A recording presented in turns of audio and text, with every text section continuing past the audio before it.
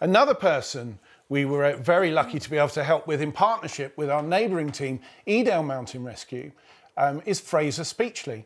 Frazer, you there, buddy? There you are. Hello. How are you? Good to see you again. I'm very well, yes. It's a long time since we saw each other, yes. It's a very long time since we saw each other. Have you been well? How are you? Absolutely fine. You know, I've escaped all the COVID nonsense, and but yes, I've been well. You know, just readjusted. Life's changed. You know, I've given up teaching and now self-employed as a builder handyman. So, but had to give up the teaching from the impact of the accident. I'm sorry to hear that. We'll see some of the footage from that now. Can you talk us through what happened to you back in, it was 2012, wasn't it? 2012, yes. June time, 2012. I was out mountain biking with some friends, and on a very easy section of the ride, and for some reason, well, I've lost my memory following the accident, following a blow on the head. Yeah. Which means I can't remember actually what happened. I rely on what's been told.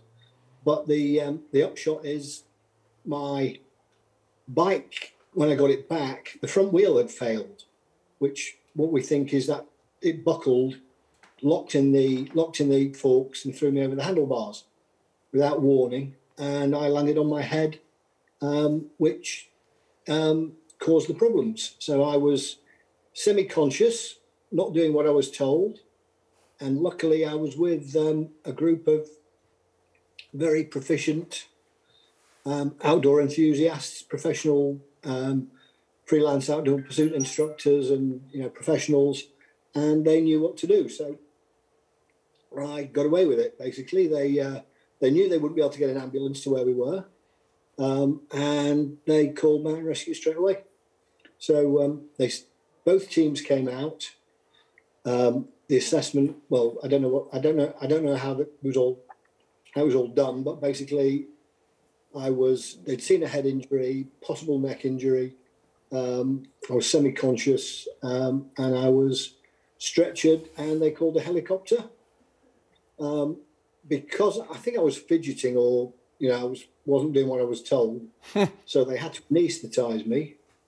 So the first helicopter, they needed an extra person in the helicopter, so they had to send a second helicopter for me. So I'm still being ribbed that I was too fat for the first one. They had to send a bigger helicopter. So, but yeah, so I was anaesthetised. First thing I know was 3 weeks later, I woke up in hospital after being in an induced coma, broken neck, closed head injury. So woke up in what's called a halo, which is hence the I think Frazer, I've got some pictures of your recovery there now. There's a couple, I think, of the accident, but also of the halo itself. That looked like a very uncomfortable piece of headwear, if I'm honest. It was possibly, well, it was one of the most uncomfortable things. You can't really see any details, but where the red dots are, yeah, that's actually screwed in through your skin into your skull. So that has to immobilise your head, because I'd broken my, I can't remember what's it called. Was it C1 or something? My odontoid peg, yeah, which basically is what they try and break when they hang you. So it was called a hangman's fracture. So they had to keep my head still, basically.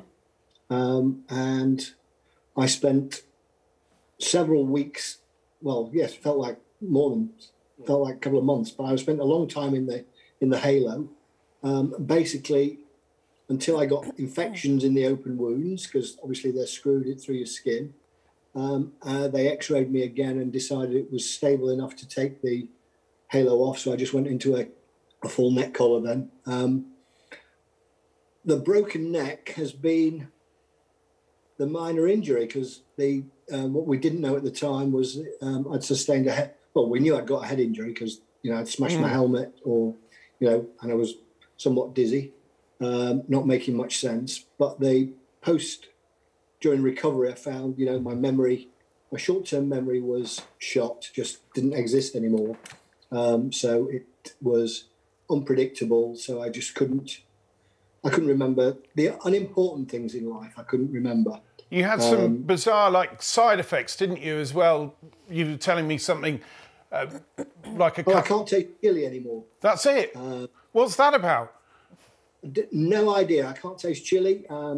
I can tell I've eaten it the next day, but I can't taste it at the time. So I do have to be careful.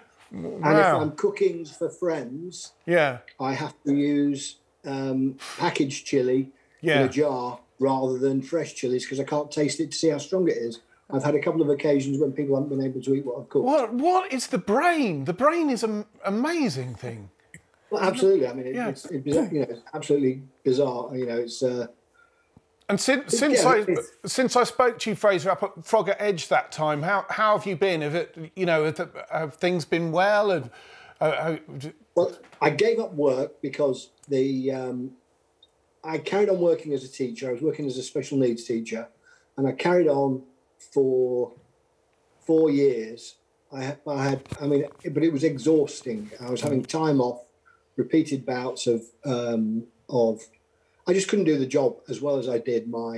You're assessed regularly as a teacher. My performance went down, and it was just it was too much.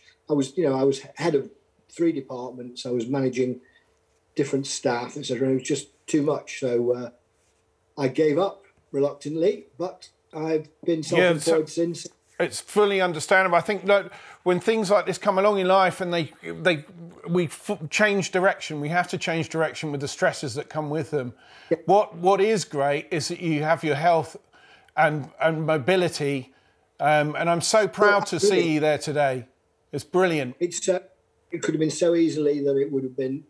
I was used to working with severe and profoundly handicapped young people, and I could have ended up in a very similar state with with very little change in the circumstances. If it wasn't from prompt help from friends and the Mountain Rescue Service, if they hadn't got me sat down and stopped me running around the hillside, whatever it was I was doing, I could have exacerbated the injury I had and ended up If it had got worse, it would potentially a fatal injury. So it was yes, it would. Yes. Well, I'm very pleased to see you there today, and thanks so much for being part of the show and talking to us this evening. Really, really lovely.